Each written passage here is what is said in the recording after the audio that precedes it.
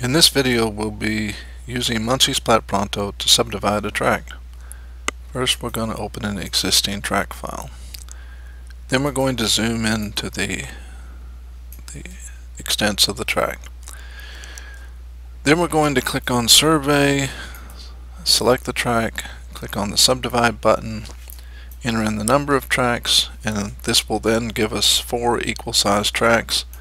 We'll make the division line in the north direction and we'll click on OK, and instantly we have our subdivision. We can see some of the calls overlapping each other. That's the input data. We'll go back to settings and we'll select tract data only. That gives us a nice well formatted plat.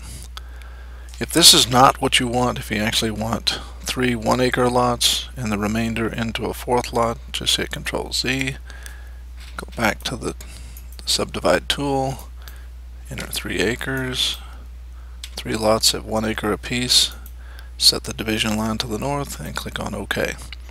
And instantly you have 3 1-acre lots and the remainder 0.32 acres in lot 4. And that's all there is to subdividing a tract. If you have any further questions, please visit our website or give us a call. Thank you.